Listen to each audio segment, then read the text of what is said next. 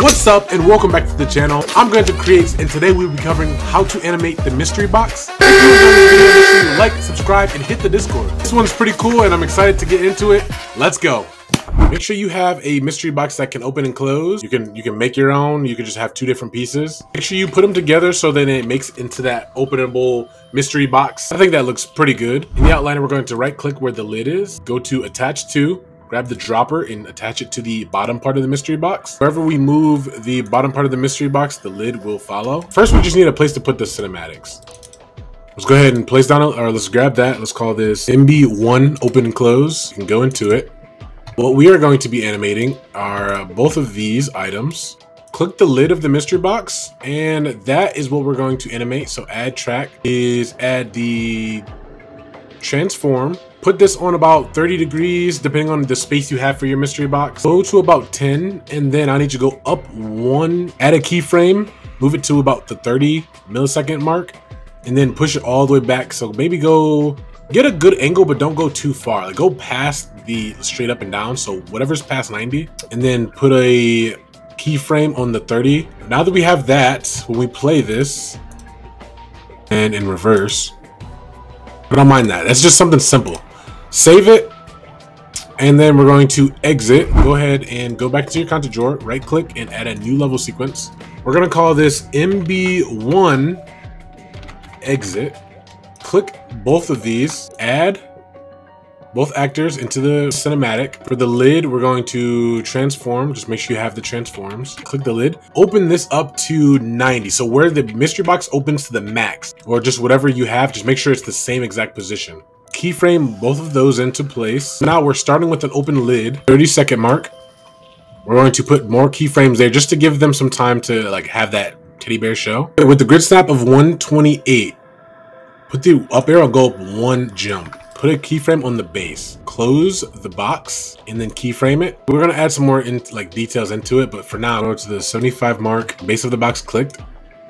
Let's rotate it forward. Take your grid snap to about 32. Let's go down. Let's put that base in place. Then let's go to 90. Let's turn it upside down. Go there. Go to the what is that, the 105. Let's go, turn it 90 degrees, place it. Actually, let's flip that again. Let's place that one. We could go down. For the final one, just shoot it into the sky, and then we can play, add that transform. Okay, let's go to the end, let's see it. So then with the keyframes, you can always adjust.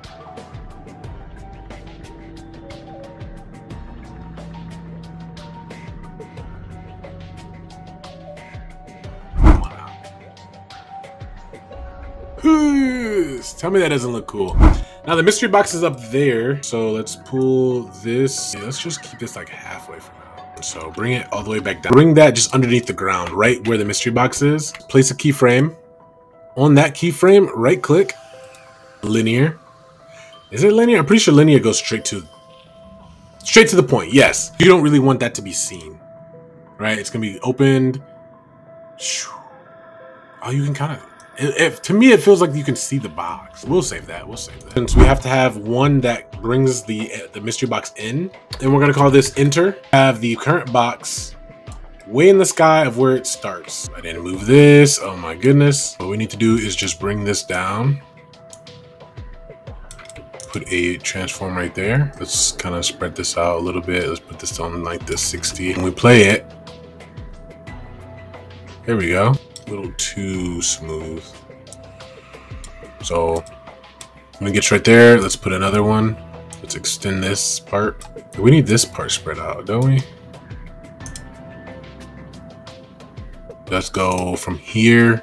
Let's expand this, because I want it to look like a soft landing.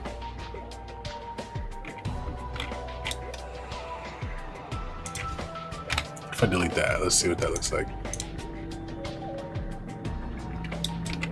I like it. It could be softer though. It could be softer.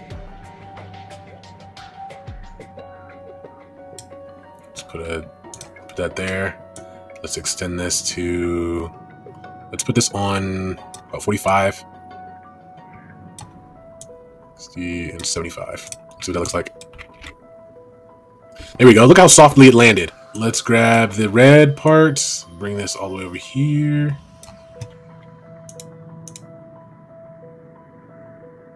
There we go. Save that, and we're going to exit that. Let's go actually back into in-game. There it is, the cinematic device. We need 3 of these things. Let's do some settings on here first. MB1 animation. Play loopback, no. Autoplay, no. Everyone, yes. Finishing behavior, let's keep state. Now we can copy these. 1, 2, 3. Go back into the editor. Okay, let's put, this is gonna be enter. This one's going to be exit. And this one is going to be the open close. Save, and we're going to push changes. Okay, let's rename this one. Open close. Let's actually make the mystery box like functional. MB1 timer. I'm just testing it, so let's go to like a 8.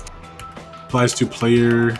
Reset. We don't need this on HUD. This on start. Yeah, I didn't even add a start. We have to put lid.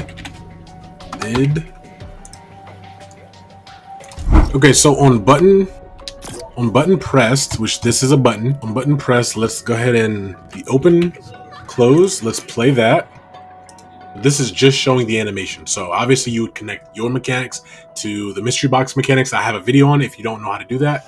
But this is just kind of showing you what it looks like.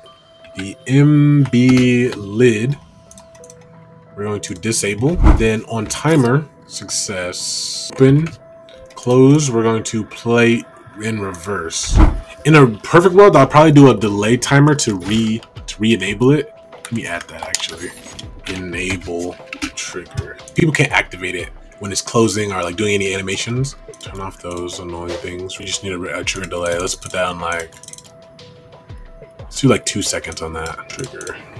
Timer, we're going to trigger this, and then when triggered, we're going to do MB lid button. We're going to enable. See if we can hurry up and get this to work. Okay, mystery box. We have the timer going. Oh God, here they come, here they come. Let's see it close. There we go. Look at that. That's clean and it's re-enabled. Okay, we have the opening.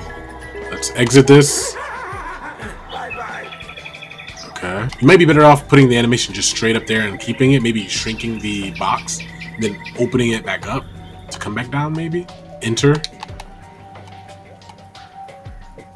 Perfect. When finishing the animation, I would re-enter, like re-trigger it. Can I trigger this? Oh, I can. Perfect. Open, close, re-triggers, open, exit. See how the animation just kind of took it? It has to be smooth in a sense where the start of this animation and the end of that one has to connect, so it doesn't look, it looks very seamless. Don't let the button of the mystery box be enabled the whole time, because as soon as it comes down, people will start trying to like click it just so that it will break the mystery box. That's the part you do not want to happen, so just be mindful. Make sure you're giving the times for the animations to play, and you should be good, honestly. Click the trigger, go to the trigger, and then add new. Do the dropper on this one. On stops. So as soon as that stops, you can trigger that to like re-enable, and it should automatically enter by itself. It's disabled. It's disabled. And it's open. There you go. You've seen it. You've seen it. And it's able to be opened.